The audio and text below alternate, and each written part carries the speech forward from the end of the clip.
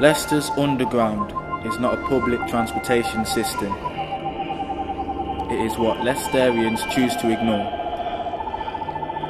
The depression, anxiety, and low self-esteem that has a white-knuckle grip on our inner-city society.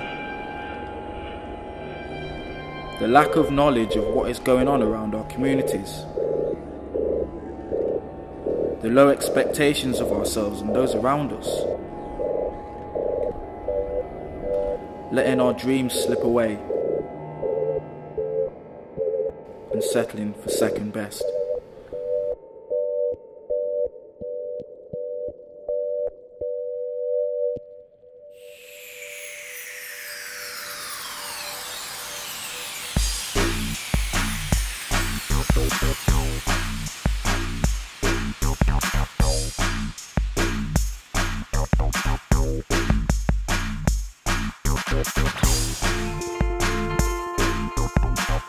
Multicultural. Vibrant. Diverse. Multicultural. Vibrant. Open. Multicultural. Lots and lots of different people from many ethnicities and cultures.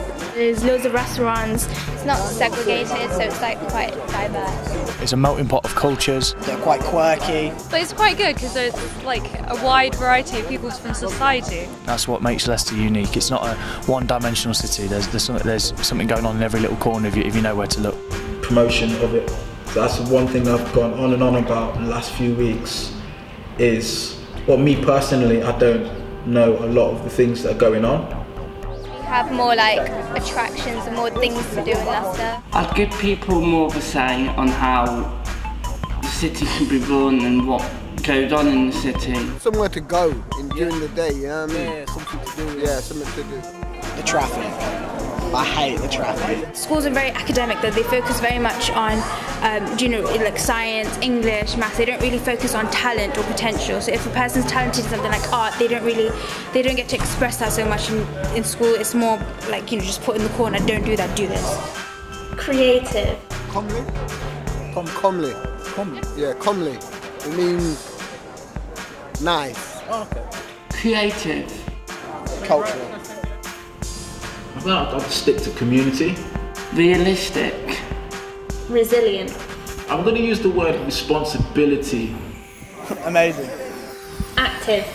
Adventurous. Approachable. Personality. Just the word people. Proud. I'd probably try and sign off a festival which was free to the public. I'd give free beer out to everyone. To be honest, I'd teach people how to respect each other more. Organise loads of events and stuff that bring people together. I'd have a day that, everybody's off. A work-free day. I try and influence other people to try and, talk to other people, other cultures. I'd probably get to the root of, I'd probably hold a big debate, not a debate, but just somewhere where you can come and voice your opinion.